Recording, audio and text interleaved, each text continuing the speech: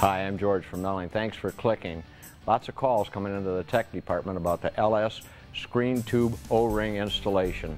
Which one to use? When you receive your LS pump, you get two O-rings, a green one and a black one, and an instruction sheet. When installing the LS screen tube into the pump, make sure to choose the correct O-ring for the screen being used. Our green O-ring replaces the GM red O-ring, and our black O-ring replaces the GM blue O-ring. If your original O-ring is neither red or blue, refer to the cross-section diameter.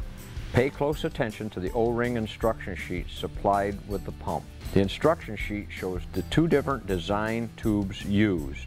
Be careful when installing the screen tube into the pump so you do not pinch or roll the O-ring, particularly if you are replacing the pump without removing the oil pan and screen.